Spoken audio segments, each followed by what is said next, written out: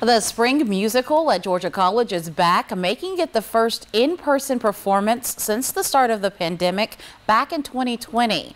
The college says the pandemic impacted the students who were heavily involved in theater because they had to shift to virtual methods of performance.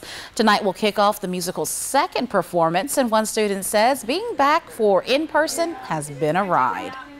The last time I was on stage was 2 years ago when I was a sophomore in college, and so it's really, I feel like I'm like dusting off some of like I'm a little rusty, so I'm like I was like, there's an audience last night, I was like, oh my gosh, like I was like, this is crazy. Oh, well, you still have 3 chances to see the show Ride the Cyclone this week. Tickets are $15 for general admission.